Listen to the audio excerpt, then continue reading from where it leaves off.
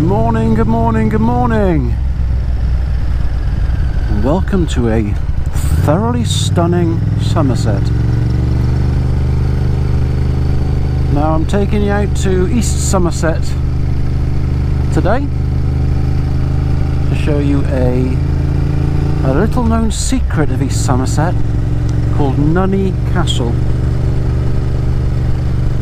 Now Nunney Castle is a 14th century castle built by the local knight at the time, who was I think it was John de la Mare.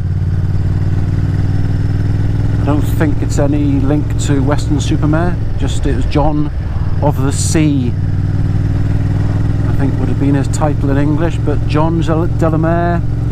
He built Nunney Castle in 1370, I believe, or around that time. And it's actually one of the best preserved small castles in the UK.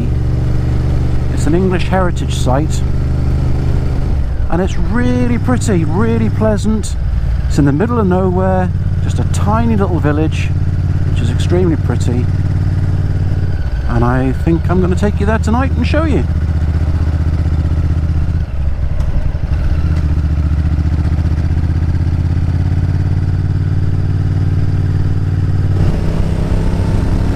So while we're on our way out to Nunney, I'm going to tell you a little story about my past, and I'm going to link it to this channel.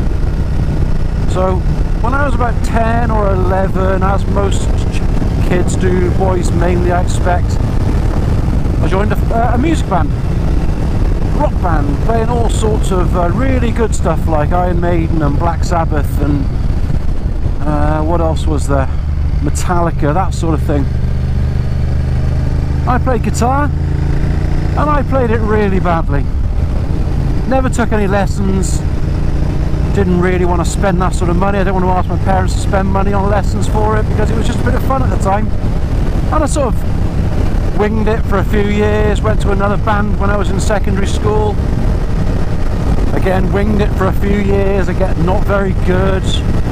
I learned to play some chords, I learned to move my fingers in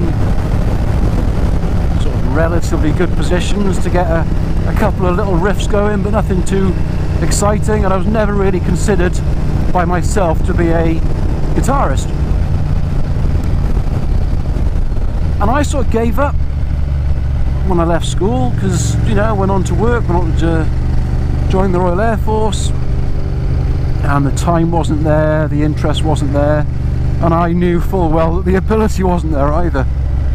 So I gave up, and then at about the same age my son decided to take up playing the guitar. Now he had not necessarily a couple of lessons, but he had a few pointers from people that we knew through the school and through friends. And he kind of picked up guitaring so much better and quicker and easier than I did. Just bear with me, this is obviously a nasty junction.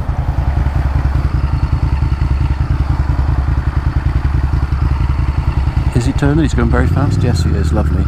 Right, okay, so basically, going back to that, my son picked up playing the guitar a lot better than I did. He found it a lot easier than I did, and I consider him to be quite good in the guitar. So when I saw this, I thought, do you know what?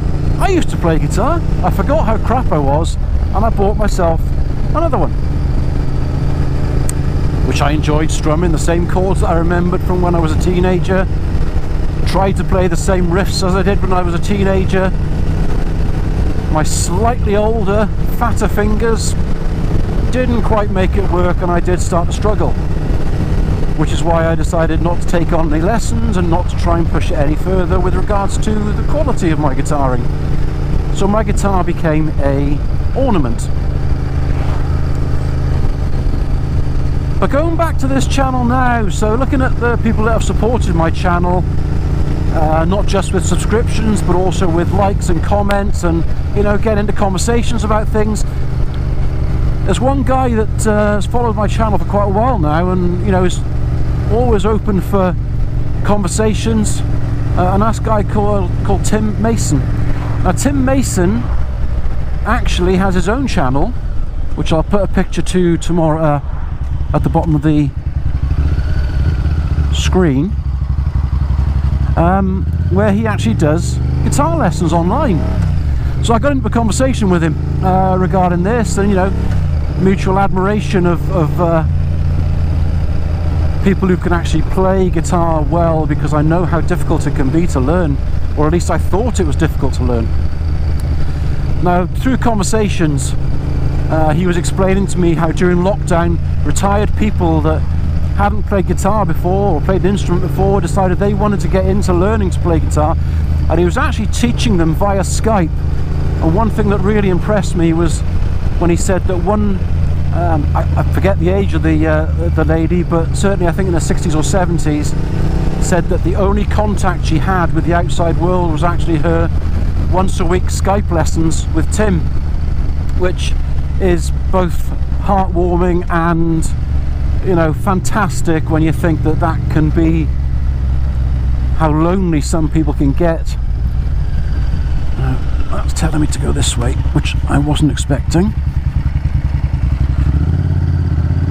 but I'll go if that's where it's telling me. So okay, so back at it. So Tim Mason was doing these guitar lessons over the Skype during the lockdown, and he does guitar lessons anyway. I believe that's his business. So I had a look at his account, which is a brilliant channel, and I listened to some of the videos that he was putting on his channel as part of his training, and I was actually blown away, truly blown away. And what I'm going to do, I've spoken to Tim and I've asked him, are you okay if I do this? And he said, yeah, that's absolutely fine. And what I'm going to do is, when I get to Nunney Castle, I'm going to do some wizardry with some cinematic scenes and colorings and all that good stuff, but I'm going to play over the top the audio from one of Tim's videos on his channel, which I recommend you go and have a listen to if you're interested in music in any way, shape or form, because this is sort of right at the top level of what you can do. But I'm going to play it over the top, and when I do that, I want you to bear one thing in mind, and that is everything that you hear is by one man with one guitar, and that truly blows my mind. So we're not far from Nunney Castle. When we get there,